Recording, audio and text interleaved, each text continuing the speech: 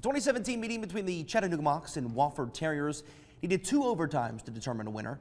Well, the 2018 version features a Wofford team that's ranked 6th in the country, undefeated in Southern Conference play, against a Mocs squad ready to bounce back after last week's loss. And it was a hot one this afternoon in a big game feel at Finley Stadium. And like the weather, the Mocs started off sizzling. They received the opening kickoff and go right down the field on their opening drive. Nick Tiano to his favorite target, Bryce Nunley, and Chattanooga jumps out to an early 7-0 lead, but the Terriers were quick to respond. Quarterback Joe Newman on the keep left side. Great job of following his blocks into the end zone, tied up at 7.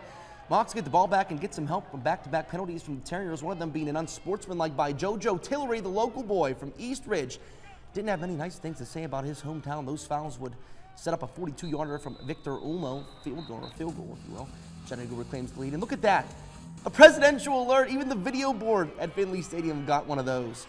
And then Wofford would take the lead there. It would be 14-10, and that was Newman on the pitch to Lennox McAfee. He finds the end zone, and that would do it. Wasn't much scoring in the second half. Wofford would add a touchdown and defeat the Mocs 21-10. Chattanooga falls to 4-2.